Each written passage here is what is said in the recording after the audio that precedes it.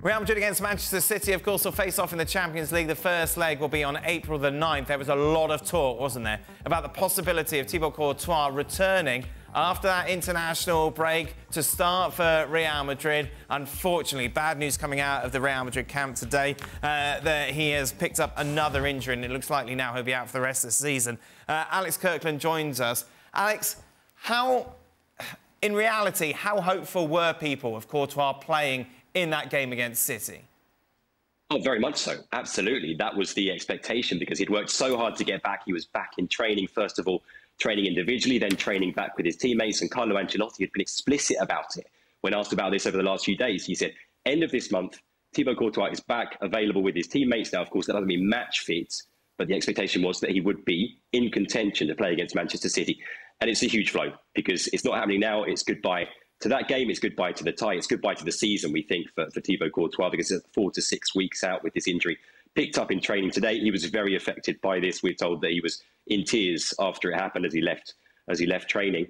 And it's a blow for Real Madrid because this is Courtois. This is, for me, the best goalkeeper in the world. And, of course, the narrative up to this point had been, look, Real Madrid having a really good season, top of La Liga, in the Champions League quarterfinals. And just as we get to the real business end of the season, Courtois is back. Militao is back. We walk La Liga, and then let's see what we do in the Champions League. Now, of course, now the Courtois part of that equation is not happening. The only silver lining, I guess you might say, is that Andre Lunin has surprised absolutely everybody and had an exceptional season, I think, as deputy for Thibaut Courtois. So that's the good news, but there's no doubt this is a blow for Real Madrid. There's not much to add, is there? No. Well, no, but to think that Thibaut Courtois was going to come in after being out with an ACL injury and was going to have the explosion in his legs and in the spring and going to be able to make that big save that Real Madrid would potentially need against Manchester City would have been unrealistic to begin with. And that, I think, is the part that people just kind of get ahead of themselves. There's a difference between being back to training, full training, and then being fit to play at the elite, world-class level of Thibaut Courtois. It's a big leap, and it doesn't happen overnight. And that's why when there was this conversation about Thibaut Courtois, it's like, look, okay, I understand. He's feeling better. He's getting better. He's going to get back to training. But that doesn't mean that he takes the jump to the elite level after a couple of weeks in training. I just never really saw it as a true possibility, while Real Madrid may say it otherwise, and Ancelotti may say otherwise, and Real Madrid fans will say otherwise. I got to tell you, from the perspective of the players, it was a big ask to begin with. Yeah, it was never going to happen. No? No.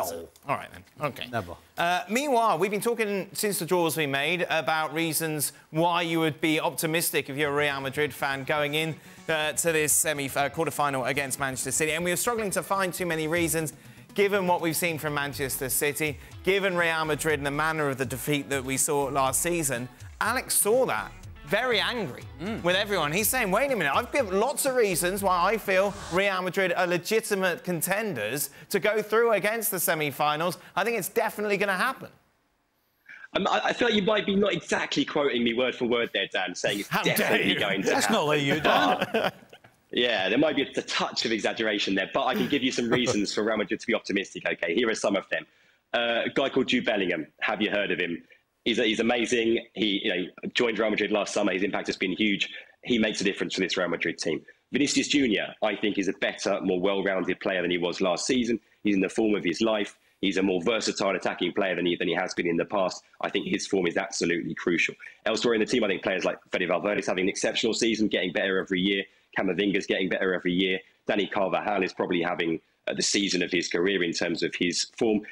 Antonio Rudiger, by far, having his best season in a Real Madrid shirt to date. He's compensated for the absence of Militao, the absence of Alaba. Yes, there are questions. There's questions about who partners Rudiger at the back. There's questions about the form of someone like Rodrigo Goes, who hasn't been scoring enough goals, who's been key for Real Madrid in the Champions League in the past. There's questions about having someone like Joselu to come off the bench as your sort of first-choice backup option in attack.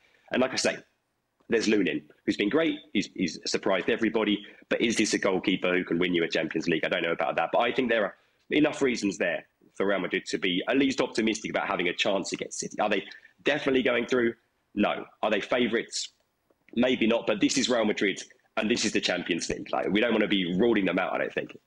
But I think the problem is, as we've seen every game from Real Madrid this season, out of those matches, there aren't many that you saw and you thought, wow, this team is really clicking. This team is really special. This team can really go somewhere this season. They just seem to have huffed and puffed their way to the top of La Liga as opposed to blown away the opposition in doing so.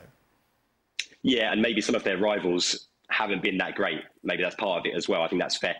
Best performances this season from Real Madrid, you'd probably think about when Girona went to the Bernabeu and they blew Girona away. Of course, at that point, Girona were their closest title rivals and they just couldn't live with Real Madrid. Otherwise, yeah, there have been games where Madrid have been dominated. Think about even games that they've won. Think about the Clásico with Barcelona in Barcelona earlier in the season when Madrid ended up winning that game thanks to 2 goals from Jude Bellingham. Barcelona were the better team.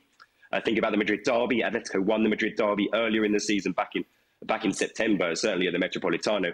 So, yeah, I think that's fair, but I also think this is a Real Madrid team, and it always has been, which gets up for these Champions League games in a way that it doesn't always get up for your weekly kind of get-it-done games in La Liga. So that's a fair point. They haven't always sparkled this season, Real Madrid, but still they've been far too good for everybody else domestically in Spain, at least. In the Champions League, yes, against Leipzig, they struggled. They got a bit lucky, but that sometimes happens with Madrid in the Champions League, I think, against so-called lesser teams. When it comes to serious opposition like City, I think they'll turn up, and I think they'll at least give a good account of themselves. That's the question, and that's obviously was the argument last season, Ali. It's like Real Madrid, when they hear that Champions League anthem, they turn into Superman. You know, everybody just ups their game completely, and then obviously it all went wrong. For those of you in the podcast, that's not good. So they can still hear the... Well, I'm just saying. They didn't see the hand signal either. It's hard, isn't it? Well, even as Alex was trying to make an argument for Real Madrid, backtracking quite a lot. Yeah, there was a lot of sort of like, here's a positive, but hey, here's a negative as well. And that's the thing with Real Madrid right now. You want to make an argument for them based upon the mystique and the history of the club in the tournament. Well, so be it. I'm not going to argue that Real Madrid has something different in Champions League and indeed offers something different in Champions League. Not going to argue that at all. But here's the thing. Quite frankly, you are playing with 2 center backs that would be second-choice center backs, right? I think that's a fair point to make. A goalkeeper who would be second-choice goalkeeper, and at one point was third-choice goalkeeper in Andre Lunin. Fran Garcia and Ferland Mendy, it's a toss-up of who is better or worse on the day. Yeah?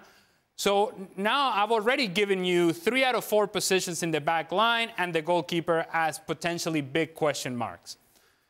And then who's going to score the goals? Because that's a question mark as well. See, Karim Benzema was available last season when they played against Manchester City. We can agree that he's elite, that he's world-class. Yeah, Joselu is not that guy. Serviceable, but not that guy. Vini Jr. then has to take on some of that responsibility. And, of course, Jude Bellingham. We're asking a lot of players to do a whole lot more than what is required from them on a weekly basis and to do it against Manchester City, who we consider to be the best team in the world. When you put all those things together, it's hard to make an argument for Real Madrid.